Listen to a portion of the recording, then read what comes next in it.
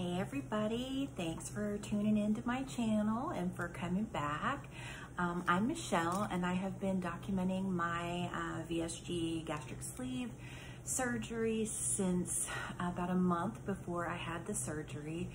This week makes 5 weeks that I will be out from my surgery, and it has been an interesting experience. Be sure and subscribe and turn your notifications on. Go back and take a look at some of my videos because I did document my hospital bag, what I really needed, what I didn't so much need after I packed everything. I've documented a episode of dumping syndrome where I got very, very sick from being overfull. So I've been keeping up with what's been going on with me and what's been going on post-surgery. I'm also on Instagram under Gastric Sleeved Superwoman. If you guys want to follow me on IG, I'll try to put my Instagram address in here so that you guys will have it. But I am documenting everything here on YouTube, and it's really kept me accountable. So I hit the 3-week stall and also the 4-week stall where I didn't lose a pound. And quite honestly, from earlier in the week, I've gained a pound through today. But I can tell you it's probably because I had pho last night, or pho as some people pronounce it, or pho as some people pronounce it, but it's actually pronounced pho, and I got that from a Vietnamese friend of mine. So I had that and had soy sauce. Even though it was low sodium soy sauce, I tend to retain fluid with salt, and I try to avoid that. So last night, I had that, or yesterday afternoon I had that, and I kind of feel that I'm retaining a little bit of fluid. I can see it underneath my eyes and a little bit in my face. But other than that, yesterday was a fantastic day. You can see the photos of this on Instagram. Yesterday was a great walk that I do every year with my son's girlfriend and her family for Out of the Darkness suicide prevention. And we had a great day yesterday, and I can tell you, for the past several years that the walk has been in place, I haven't been able to make it all the way around. It is, well, let me just put it this way. It was 7,300 steps yesterday. I was at 7,300 by a little bit after 10 a.m. yesterday morning, and I was at 10,000 before 3 o'clock yesterday afternoon. And yesterday was my most steps that I have ever taken probably in my life.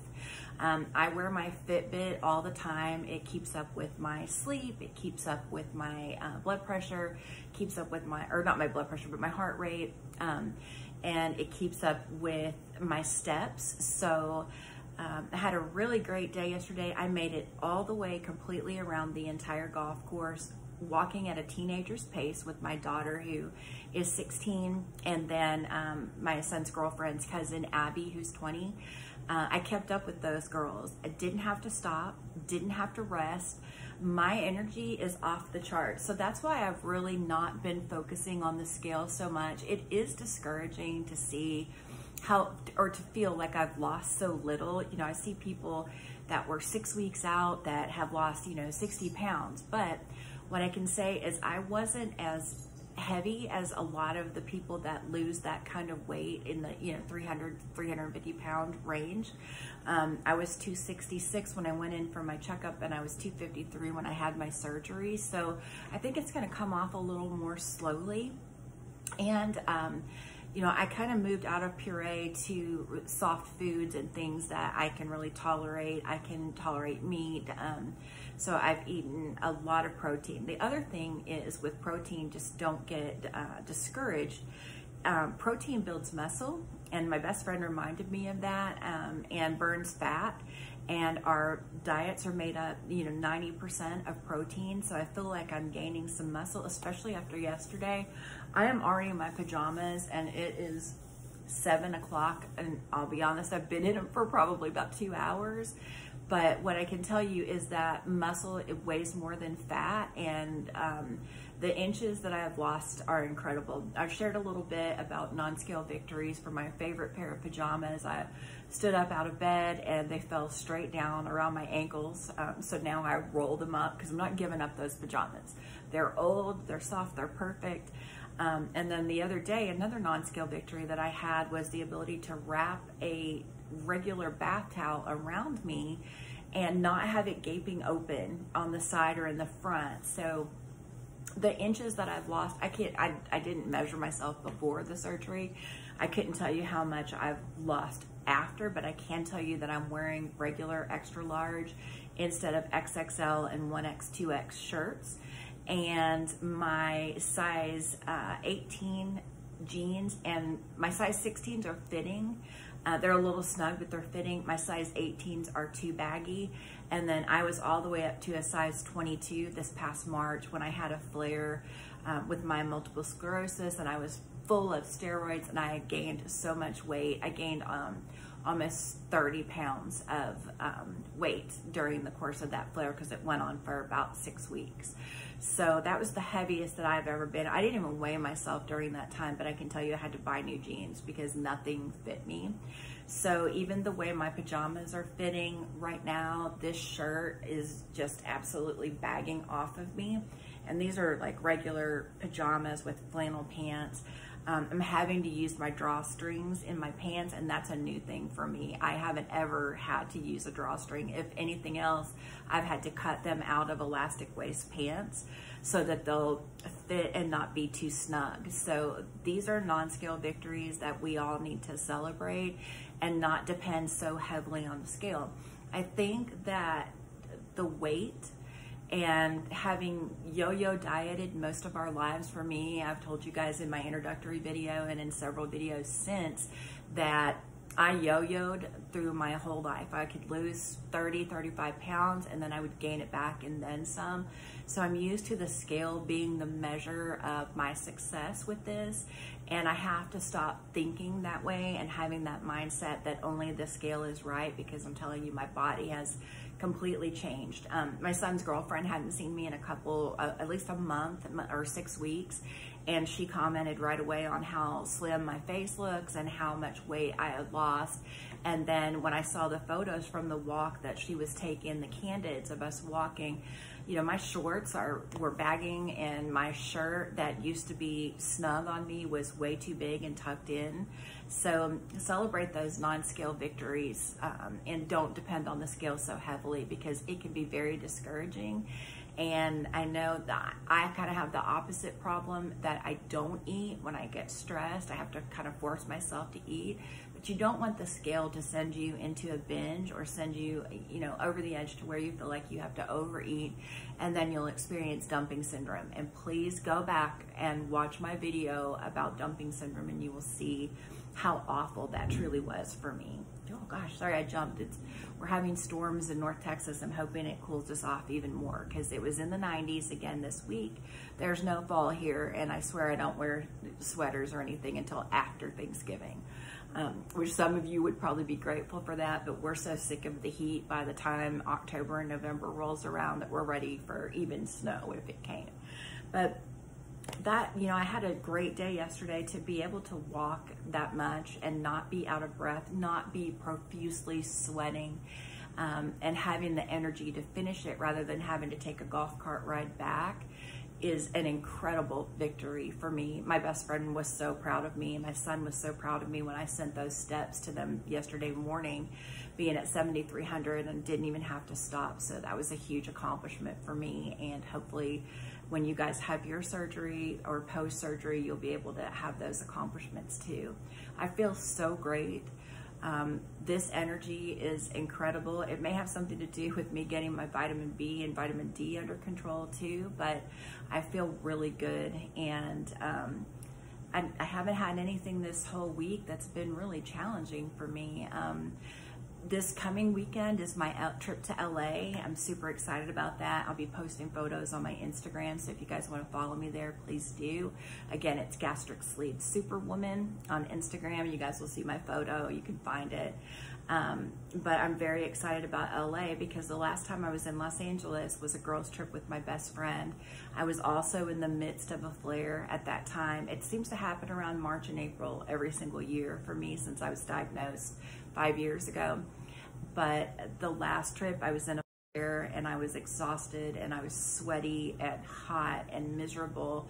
So I wasn't able to walk and do a lot of the things that I wanted to be able to do. I gave it my best effort, but I just wasn't feeling well. And I even had to sit out half of the Psychedelic Furs concert because I was feeling so bad, which is not normal for me. So I'm hoping to be able to go. My daughter's always wanted to go to LA, and to be able to do this with her and have this energy and stamina and the ability to walk and to be able to show her and do things that I wasn't able to do the last time that I was in Los Angeles is super exciting.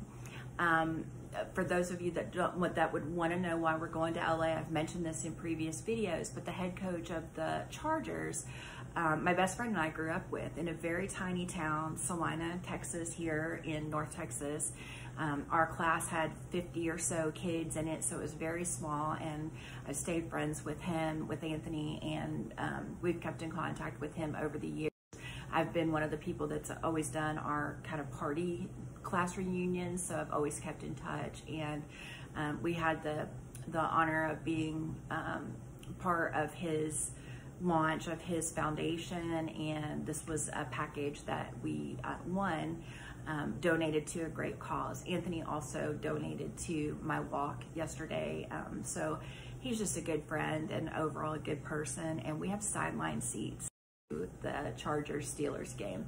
I am a Steelers fan, so this is going to be really difficult for me because obviously next Sunday I'm a Chargers fan. I'm not going to root for the Steelers that day, and they're playing horribly this year, so I'm not going to be really worried about it. But we are Chargers fans in this household, and we root for Anthony, and until he's not coaching anymore, the Steelers are just going to have to be on the back burner for me. I've had some people tell me, you just don't change teams. Well, 99.9% of people aren't going to have a friend that ends up as a head coach of a NFL football team. So I'm changing my allegiance based on this odd situation that we find ourselves in, and watching Anthony. I went to high school and college with Anthony, and watching him become successful has been just an honor for us to be able to watch him, because it could have happened to a better guy. So this week has been really good for me. I haven't had any dumping syndrome. I haven't had any issues with food. That's really all I can think of. I'm really struggling to get all 4 vitamins in a day. That is one thing that I'm struggling with. The calcium chews that I have that I showed in my last video, they're delicious, and I have no issues with that. And my chewable vitamins aren't terrible, but I was never a vitamin person before this surgery, and it's just another one of those things that we have to change and learn to do. I haven't lost any hair. The only thing that I'm noticing, I'm losing volume in my face, and I have some dryness under here, so I'm trying to stay extra super hydrated throughout the day. I have some wrinkles under my eyes that are showing up now that weren't there before, but that's okay because I had that fat in my face that kept my eyes from looking sunken in, and you couldn't see those fine lines and wrinkles. So I've been working on that and going to continue to hydrate, but the slimmer my face looks, the more I'm going to have issues with my skin. And I'm going to tell you, there's Botox, there's Dysport, there's fillers, and I don't want to have to do a lot of that stuff to my face. I can tell you I have had Botox and I have had Dysport before. That's why I don't have a lot of wrinkles up here, just coming clean and telling you guys, but that's a pretty simple procedure. It's less than $150 here for the 2 lines, and my forehead and the Dysport here lift my eyebrows. She did that for me this time, so I'm not ashamed of that at all at 50 years old, that this is really the first year that I have had an experience with Botox in all of my 50 years. So I'm just gonna own it and live with it and just trust the process, as we all need to do. Please subscribe, turn your notifications on. I try to keep this super real, super informative. I am not, fancy makeup and do my hair every single time I do a video, which is odd for me because I normally do that for pictures and things like that. But this is my journey and my journey alone. I'll tell you, if you're having any issues, please reach out to your physician. No issue is too small to share with him. I've shared previously that I had blood clot in my elbow, and that was really important for me to get checked out at the emergency room, and I did. That's not a ghost behind me. It's my cat, Bear, who is always trying to get into the frame. So if you guys saw my door move, I don't need to sage the place. It's not a ghost, it's my cat. So I hope you guys have a great rest of your Sunday tonight. Tomorrow's Monday. We're back to the grind. I'll do a new video in the next few days, as I always do. And again, I hope you guys have a great rest of your evening. Subscribe, turn your notifications on, and I'll keep you up to date to how everything is going. Thanks a bunch, you guys.